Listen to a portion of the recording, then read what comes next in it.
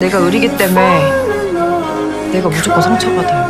내 운명의 상대는 그 남자가 맞는데 그 남자 운명의 상대는 내가 맞을까? 너가 왜 의리인데? 그야 내가 더 좋아하니까.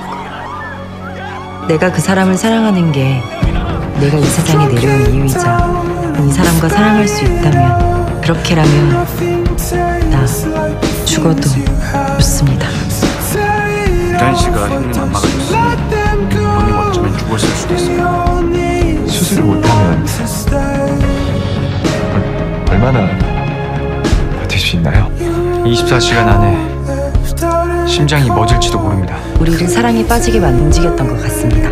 제가 미란이라면 어떤 결정을 할지 생각을 해봤어요.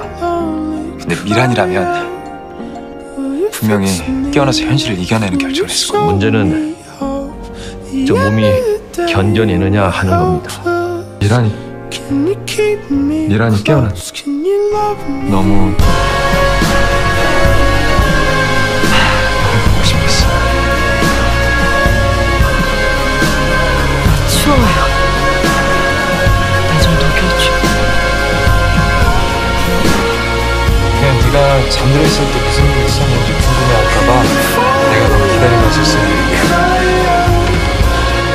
미란아, 너무 보고 싶다.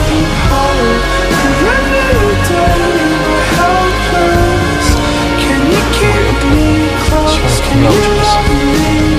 나 이제 자기랑 떨어져 살기 싫어.